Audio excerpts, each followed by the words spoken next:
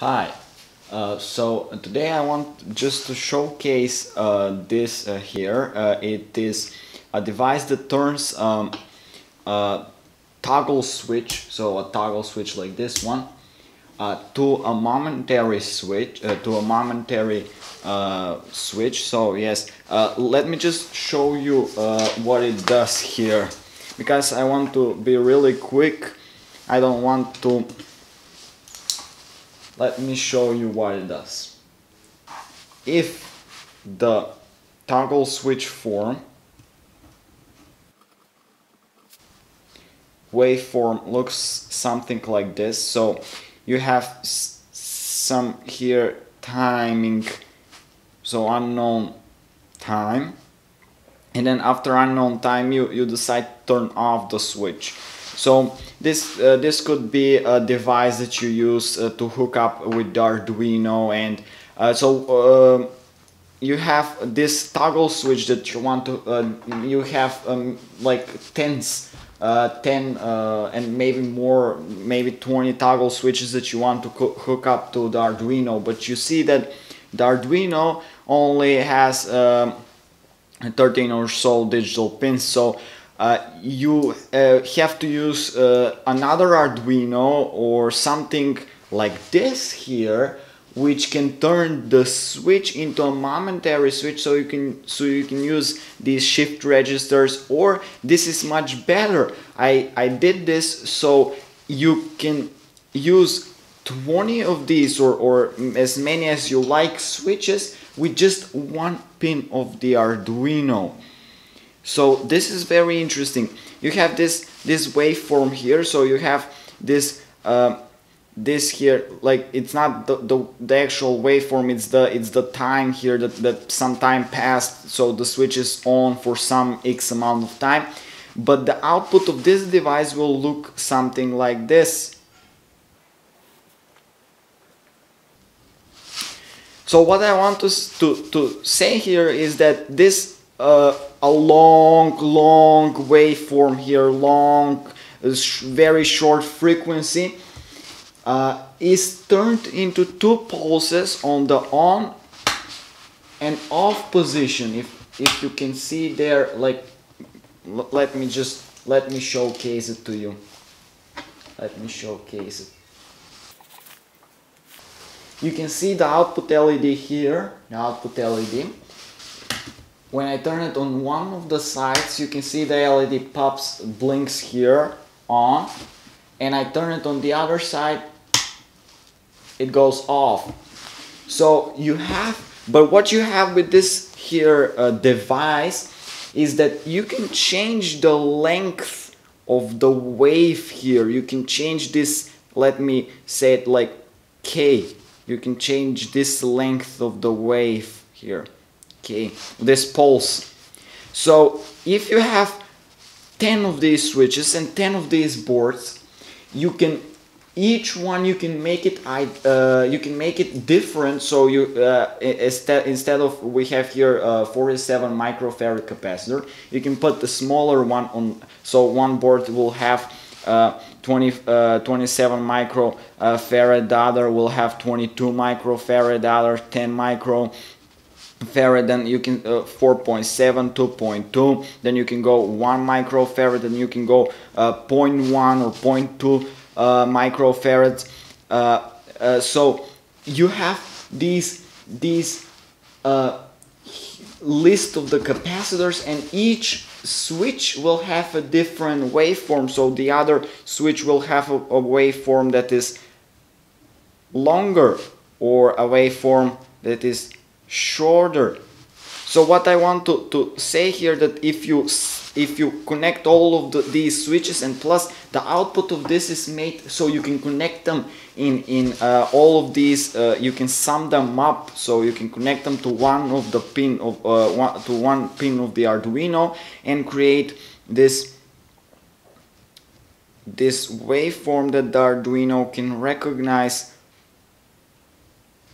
So this is the same, so this 1, this is 2, this is 3. The Arduino can recognize this this difference in time and you can say that this is switch 1, this is switch 2, this is switch 3, and so on. So let me just and this is what is good about. I want to showcase this board from a long time ago, and I haven't had time to do it.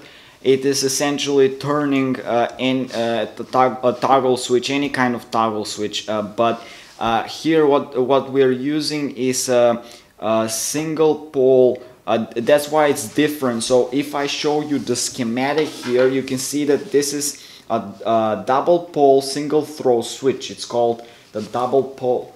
Let me just zoom in here. In the schematic we use this double pole single throw switch, but in the reality I couldn't find that kind of switch just really quickly, so I used a single pole double throw switch. So I changed here I didn't need this resistance here, and I just changed it to here to 1 kilo ohm resistance. So in the next video I'm going to go through the schematic and show you how it works. I may put some links in the description. So this is a simulated schematic and it works. So if you have this switch, if you don't have it, you can see that both of these transistors here, they receive opposite voltage. So if this charges and the opposite way around, and this is just an NAND gate here that you're looking at.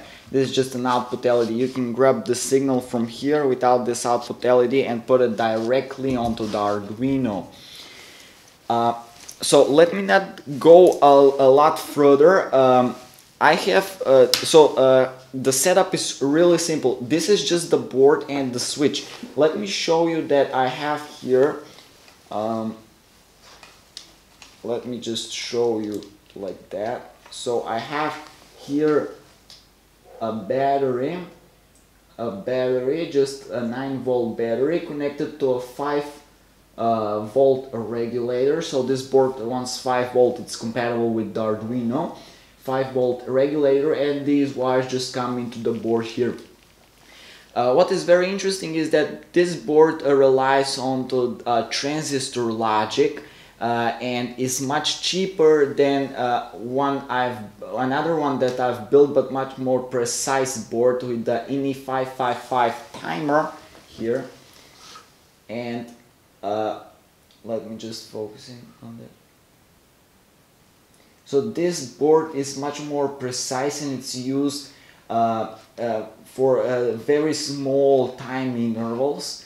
Very quick, but we can show you the workings of this board in the next video. It's the same principle, but just with two INI555 timers. However, this board here is much more friendly and cheaper for anyone that wants to use a lot of toggle switches. In the comparison with the Arduino. The schematic is quite simple. Everything is quite simple, and what you want to remember is this is the whole waveform here. Just having for some like you can go this switch. You can it's infinite. You can have infinite amount of time here. Turn on the switch, and it won't trigger anything in here. So you would have just one pulse when it's changed, either from 0, so from 0 to 5, or from 5 to 0, like it's done right here, and you would have this pulse, and that's it. But it's interesting how this board, I designed it from scratch, and it works with just 4 transistors and 2 diodes, it's cheaper, it's easier to build, you can have them. But I would recommend, if you have this schematic, first trying it out on a prototype board, depending on the switch, on how on what switch you have. Like here, if I have 10 of these switches, so I would need to redesign a little bit the board. I even have, let me show you some. I even have the boards like this. I designed them on the Circuit Wizard application program. So I have the PCBs for them. This is for the PCB for the this here, the double pole single throw switch. But if you have a switch like the double pole double throw, you can use this schematic and will work just fine. But remember, just going first having building this PCB just as a prototype, just to see if it works, and then building it. So you may have some problems with the switch, you may have some additional problems. That's why just having a prototype at first and not building 10 pieces without knowing what's going on and how you want it. So this is really it. You can change these capacitors here, these both capacitors. You can see them at the schematic here. Change them, both of these capacitors, to your likings, but I suggest both to have them the same values, so you would have a pair characteristic on the wave, on this wave and on this wave, and on I think even if they are different, it should get a similar waveform. But why have different capacitors? Because it is symmetrical. This stage and this stage is just a monostable circuit, symmetrical monostable circuit, and this is the where the transistors sit on the NAND gate. So you can see them. These are the monostable transistors, and these are the transistors on the NAND gate. I will leave it at here. So I showcased you the board. It's a really nice thing to have if you want to hook up many toggle switches to one pin of the Arduino. So you are reserving pins on the Arduino. It's quite easier to manage it, and in the next episode I will show you a little bit how this schematic works. And in the couple of next episodes, so we'll hook it up to the Arduino, maybe try some things out, maybe hook the two boards to the Arduino and have this different wave characteristic, and have the Arduino detect which of the switches pulled on and off. The only thing you need to have is to have all on the starter of the Arduino all the switches on one of the positions, on or off, so the Arduino will know, or save this data in the Arduino EEPROM, which we're going to talk about in the next few episodes. I don't want to get anything here more. You saw how it's set up, you saw how it works. The switch here, it may have some problems because I don't know, it just kinda these contacts are not great on the switch here, so I suggest buying a not so quality switch, because this is a quality switch and yet it does not work. So buying a couple, like 10 switches from China, will know that at least 9 will work. The contacts, it just, I don't know, it doesn't look good. Whatever it is, this is a great schematic. It doesn't look so complicated. It maybe looks complicated, but it isn't complicated, because it's just 2 transistors, couple of resistors, charging, discharging the capacitors, and having this. It's fairly easy, simple, and effective. So this I will here end the video, and we'll talk again later soon.